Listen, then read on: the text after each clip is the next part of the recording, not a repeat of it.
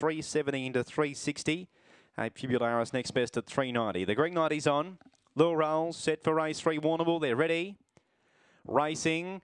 Away fast nearer the inside would have been Frothy's Bradman. Showing speed now, Handsome Jack, the favourite, took over. Second, Soda Titan. To third, Frothy's Bradman, the inside of Downstream. Further back, Fibularis, Hadouken, Desmonde and Hummock last on the bend. Handsome Jack, the favourite, got away. Leads by 4 and Soda Titan. Downstream to the outside. Handsome Jack just in front. It's going well. Downstream flashing late, but Handsome Jack hung on to win. Downstream a close second. Third in goes to Soda Titan. And fourth of Photo, Frothy's Bradman. Hadouken was right there.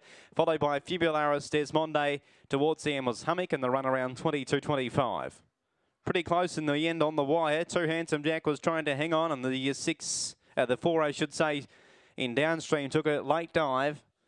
The run there 22.25. It looked as if Handsome Jack had just held on to win. Pretty close at the wire as they've hit it.